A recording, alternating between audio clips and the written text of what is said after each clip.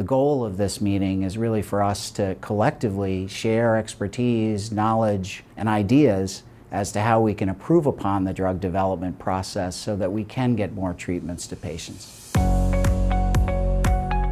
I'm Craig Martin, CEO of Global Genes, and it's a great pleasure to welcome people to the Rare Drug Development Symposium, which we do in partnership with the Orphan Disease Center at UPenn.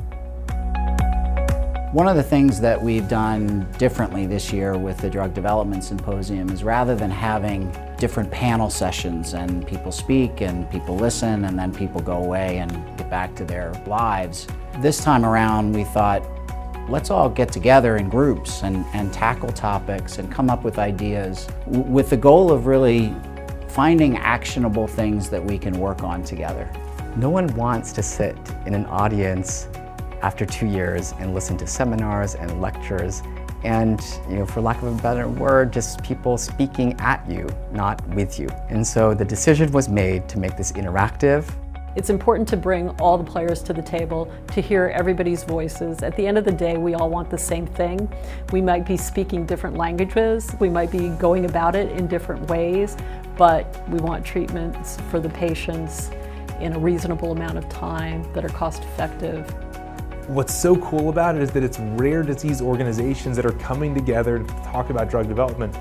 10 or 15 years ago, that would have been a crazy concept. Well, why would rare disease patients be talking about drug development? That's what pharmaceutical companies do and academic researchers do.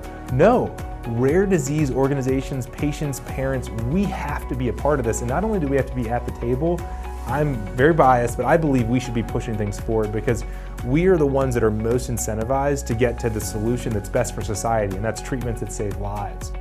Really, for us, given the mountain we have to climb, the only way to get there is with collaboration. So at the heart of this event is collaborative thinking and collaborative action. The Rare Drug Development Symposium is a great opportunity to come together and bring representatives from the families, from the foundations, and the researchers in one place. It is so important for these members of the rare disease community to know what's going on the research. They need to find ways to move this forward, and they don't get a chance to do this very often. We have a lot of meetings where we meet between advocates and between other families, but they don't get to actually talk to the scientists and talk to the researchers. So this is our great opportunity where we can make this happen. I'm a great believer in network effects.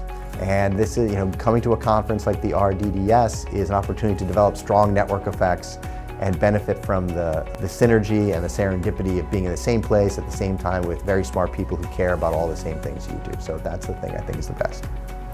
Meetings like this are super important for allowing different stakeholders in the community to engage and talk to each other. I really want to thank our partners at the Orphan Disease Center at UPenn, as well as all of the sponsors, funders, and the experts who give of their time to be here and make it the event that it is. Without their participation and support, none of this would be possible, and the work that we're doing here is really important.